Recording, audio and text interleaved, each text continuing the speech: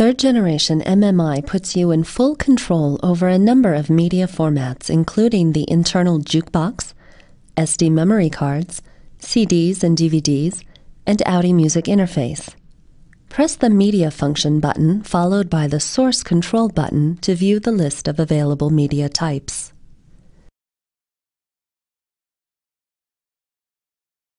While you're enjoying listening to the sound system, you have the ability to customize sound settings to your individual liking.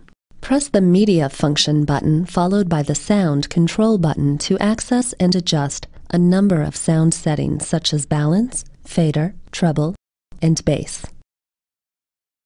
You can also access volume settings to change the volume of the voice activation responses, navigation spoken cues, and ringtones.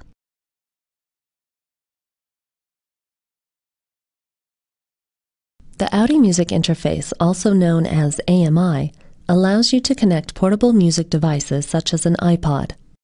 To begin, simply connect the AMI adapter cable to the connector inside your glove box and your music device.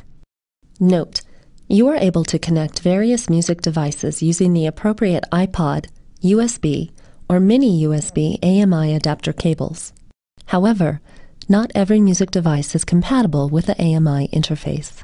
Now, press the Media function button and select your connected AMI device.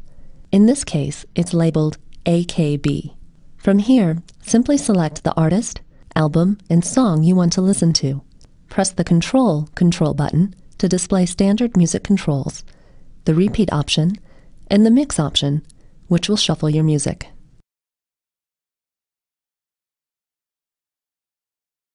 Third generation MMI also allows you to enjoy your favorite movies. After inserting a DVD, press the Media function button, then press the Source Control button to access the main media menu.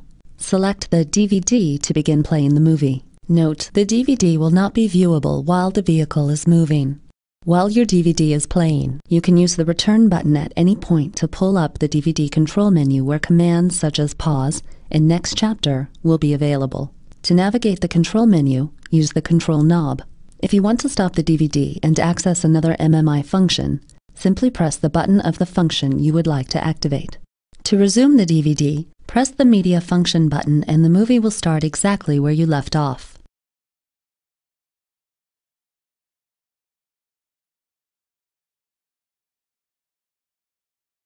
Third generation MMI comes with the option to play and import music from SD memory cards or a USB storage device.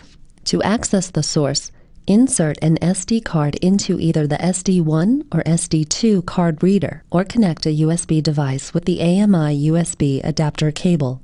Press the Media function button followed by the Source Control button to access the main media menu and select the source. Note, MMI will only recognize MP3, WMA, and AAC music files. The MMI Jukebox dedicates a 10 GB section of the built-in hard drive entirely to your music. To import music to the jukebox, connect a USB device or insert an SD card.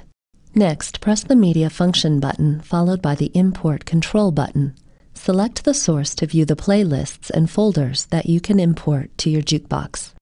To import all of your music, select All Files folders or individually choose the files you want to import and select the Go Up folder to return to the main menu.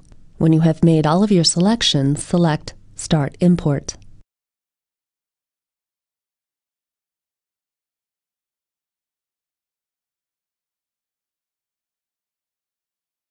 To access your jukebox, press the Media function button followed by the Source Control button and select Jukebox.